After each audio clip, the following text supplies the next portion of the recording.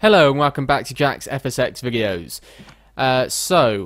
Cold and Dark is the title of the latest update, which, the PA46 and the DA40, that one there, the Diamond Scar and the Malibu Mirage? Mirage? Not sure how you say that, never heard of that one before, but there you go. These two have a known bug. If you have auto mixture disabled, you will not be able to scout the engine. So that's just a little tip there, but we're going to be using this one today because I don't think I've used this aircraft before.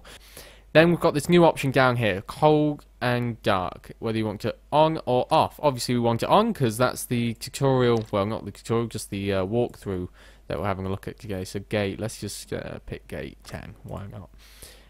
So let's just confirm that and get straight. Ooh, we must land it. Yeah, we don't want that, we don't need credit.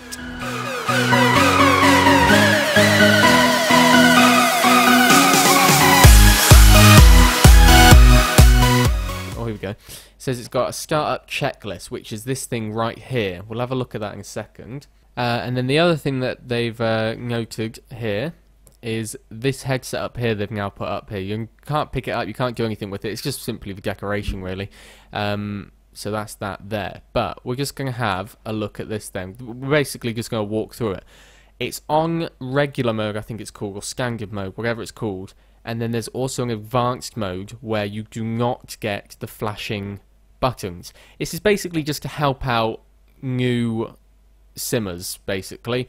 Someone who's new to flight simulation and they don't know how... You can't move the camera, by the way, while it's like this. I'm trying to move it on my hat, which nothing's moving, which is slightly unrealistic, but, you know, as I'm going to keep saying, it's still an early release. There's still a lot of things that's going to be changing. So, electronic masker. You flick that, it's on. Right, so then we've got avionics masker. So it highlights it again, and you literally just... That is on, isn't it? Oh, that's my bad. I clicked the wrong thing, right. Yeah, so we want that on. Yeah, there we go. Right, so moving on. Engine master. There it is. I can just see it flashing there. To be fair, I haven't even flown this aircraft before, so a lot of the things I genuinely don't know where they are. Extinguished. Right, then we're going to go... Going down here, left start, oh, way up, and then on. Still can't move my camera, which is annoying that I can't look out the side to see what's happening with the propellers and stuff. Obviously that one's still off over there. Right, then we need right start. Oh, other way. Oh, sorry about that, I kept clicking. Yep, so that's on there, and then is that it? I'm assuming for this aircraft. So that's it, that's pretty much it. The headset is gone now, so is the clipboard and everything there. So it's basically just a whole sort of decoration thing that they've put up there just to have a look at, basically. I'm tempted to do it in another aircraft, so we'll go and try it in another aircraft. Okay then, so here is the next aircraft, which I've already forgotten the name of. It's like a Club Super or something, but here we go. So again, you've got the headset, you've got the checklist. So, oh, it's up here.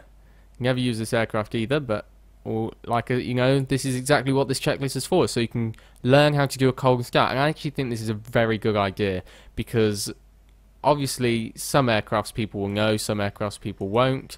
Is that on? Because that looks like it's the wrong way around. That's on, isn't it? Yeah, so what am I doing here? Mixture control. Push in. Yeah. Yeah, because like some aircraft people know how to do, some people don't. So I know how to fully set up, say, like a 737, a 757, and so on. And, you know, obviously some people won't. What am I doing with this? I'm not even concentrating. There we go. And yet some people will be able to do different aircraft. Some people won't know how to set up any aircraft, because we're all there once. Seriously, I'm not even concentrating. What am I doing over here? 4-stroke. Oh, okay, right. I've got to pump it 4 times. There we go. I'm not even reading it properly. I'm literally just clicking the highlights. But obviously, if I was trying to learn this properly, can I? Oh, you can't even move this, which is bad. Anyway, there's advanced mode down there, which... Ah, that's it. So, advanced mode, it does let you move your camera. And it lets you do the things yourself. Right, I see, right. So, even if you got it clicked on something, that's quite interesting. Even if you got it clicked on something, it will highlight it like there.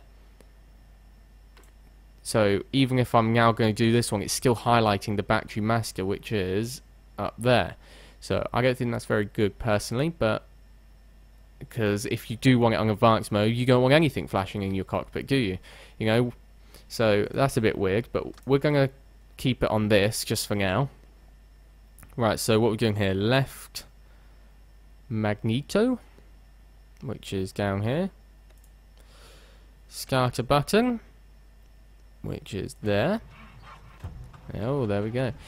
Yeah, so like I was saying, it's good to learn how to do it in more aircraft, because hopefully when FSW bring out more aircraft, hopefully they will, then you can learn how to do bigger aircraft, like maybe commercial aircraft or something.